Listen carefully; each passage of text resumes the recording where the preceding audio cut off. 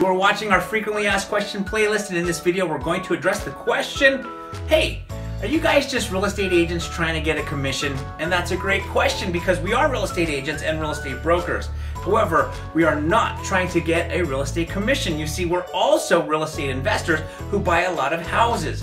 So our initial goal, our primary focus is to make cash offers to sellers and buy houses using cash.